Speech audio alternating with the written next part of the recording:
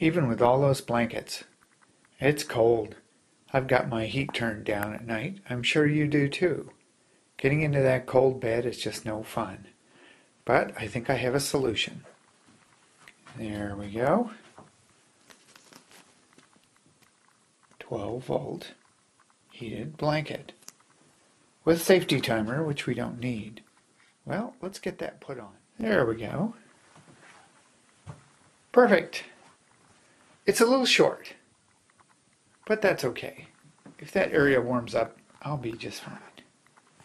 And coming right out the bottom, as you can see, there's the cigarette lighter adapter, or cigarette lighter plug. That looks good. Let's see what's going on under there, though.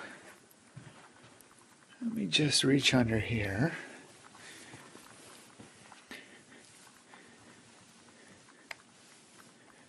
Aha! It's got a thermometer. 60 degrees Fahrenheit. Brrr. That's pretty cold for a naked body. Let's see what we can do.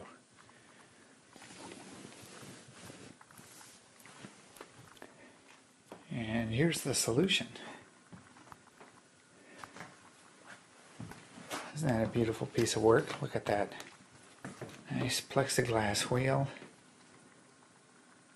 And that is going right up to the power board. And the power board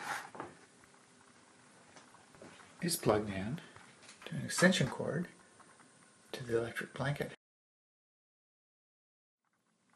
That's enough for me. It sure warmed me up. You can see we're pulling a little more power out of the ultracapacitor. And down the lower left corner, 57 watts peak. And a little more than 10 watt hours went down that wire into the other room. And the question is, will it be any warmer to get in bed? Well, one thing is for certain, I'm warmer, so it's not going to take as warm a bed to make me comfortable. But let's see. I can just feel it. It's not as hot as a regular electric blanket. But let's take a look.